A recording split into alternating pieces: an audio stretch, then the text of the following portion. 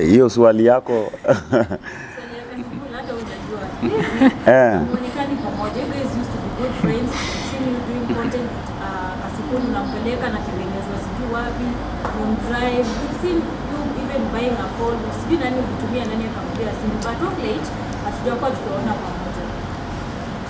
So, I don't know. I have so many answers to that question. It's I don't know. Sijui nijibu, sijui ni wadanganye, sijui niseme ukweli. Sababu, so I'll start with me, Mbilli is someone who neza sema I'm a product of denial. Kitu kama hiyo, unaona? These my brothers here, they know my story. Like me, I was one person who was knocking doors, being rejected everywhere. So I said, I don't want to see people being like that. You see, me, I always come through for people in any way I can. No. And I don't have to mention names. You know people that minimize idea kiplani through God. You see, now some of them are even bigger brands than Mbilli. So with Kasipul's case, me and Kasipul, we don't work. We can't work. No. And see ati niko ubaya, but it's a decision that we made, the two of us.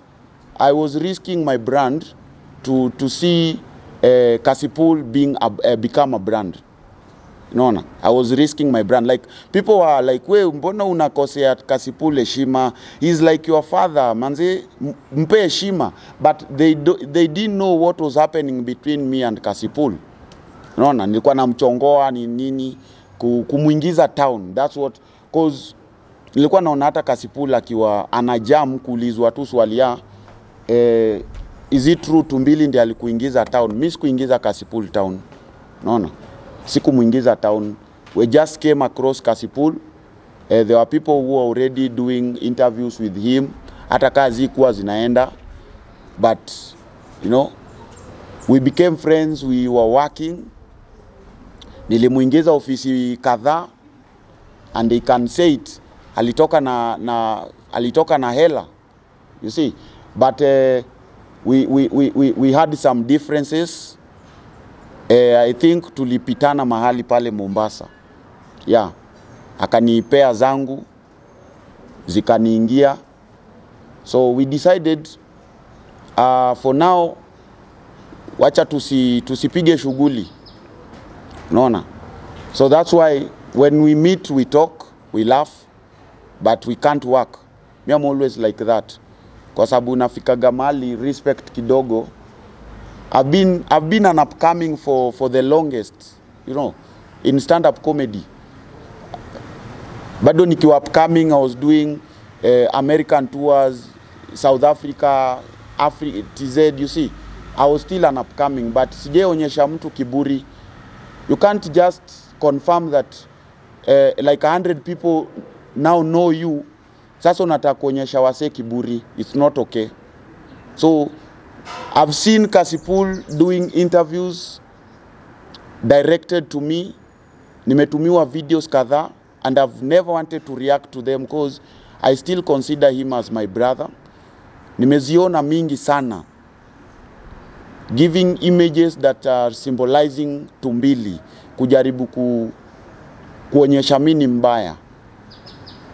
You see, no matter how bad someone is, always focus hata na ile kitu moja positive. Unaona? Kama mtu amekufanya 1,000 a million bad stuff, kumbuka hata ile moja. You see? So me and Kasipul, I can say maybe we kind of fought in Mombasa, and I had to come to a conclusion where I can't work with him to some level. We talk, tutaongea, tutakaa chini. Aliomba msamaha, I forgave him. Aliomba msamaha mara mbili, in Mombasa and in Nairobi. Na mimi nilimsamehea hata before ataombe hiyo msamaha, kwa sababu alinitusi, alinitukana vibaya sana. I respect his brand, but alinitukana vibaya sana. You see? Hii za ndani tunatoa.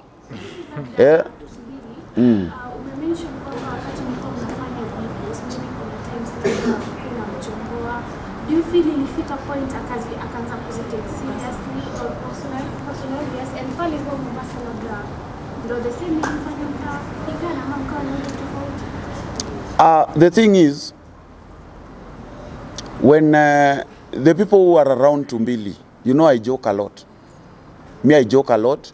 Now, I can say my brother Kasipul is a few people, wale wenye wanaweza joke na way they can tell you anything, like the way what Kasipul says, like I can say 99% are lies zenye anasemanga about people, si ndio? He says 99% lies. Sijui Ringtone anaishi Wanye, Diamond, sijui nini, what, they are lies, si ndio? But it's entertainment to us, si ndio?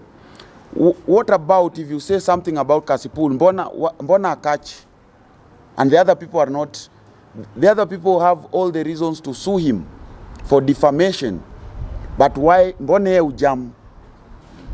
Unaona? So, mimi na Kasipul, hata si miko sana nae pale Mombasa, haikuwa reason, it was something very petty.